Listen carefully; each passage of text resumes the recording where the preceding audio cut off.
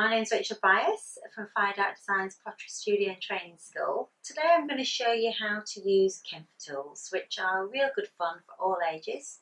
You can use them with any product. It can be firing or non-firing. Today I'm using my own colour to clay, which is a very solid opaque colour. We're going to just base coat, so I'm using a goat brush because they base coat really nice and smooth. So I'm just loading up with a little bit of watery paint, slightly watery. I'm just going to quickly do one coat of the clay colour.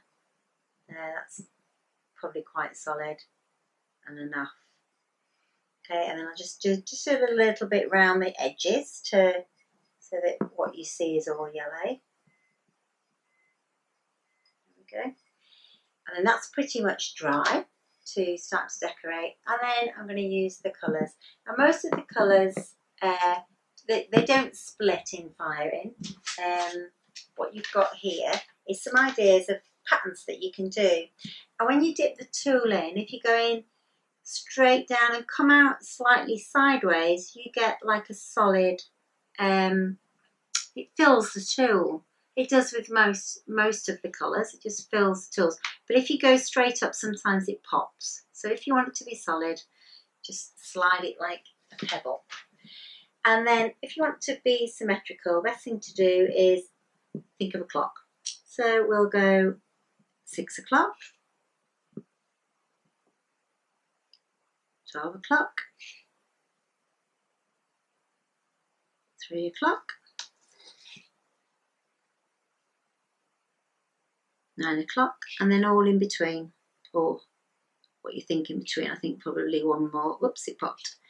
One more in between those four is enough. Probably should have put it on a little whirly wheel so I don't have to touch it.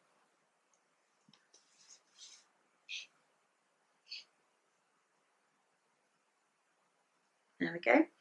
And then there's lots of different designs. You can see here there's two sets, set 24, set 13, and they've got about 9 tools in, I think. Yeah, 9 tools, and it's memory wire. It's pretty tough, pretty bouncy and flexible. So if you're on a round surface, you would slightly rock it so that you touch all the surfaces. And here are some little bits I've made earlier. This is where I've drawn around a little wooden heart and then just filled it in. And here I've made this letter with a wooden template out of clay and then coloured it with the colours. And this one here is the same. This one's got a crackle glaze on it, so it's a little bit different. And the little spots around the side, I actually used the wooden end, just like that, going into the colour. Right, so this is drying, but we can go on to another colour. So if we maybe do the orange, so this is a little spirally tool, so you can just do that in between. You can see it's quite quick. And they make great. This is just a little coaster, but it looks nice on mugs.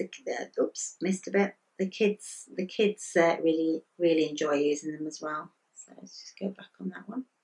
Oops, slightly slid. Might wipe that off after. So then when I want to wash the tools, what I do is I just bounce them up and down on a little Hydro sponge. So I tend to work out the lids of these with the mini screw top pots. So we'll do something in the middle. What can we do?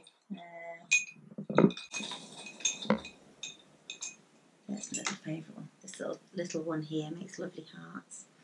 So we'll have little blue hearts. So slide it through the colour. And then in the middle.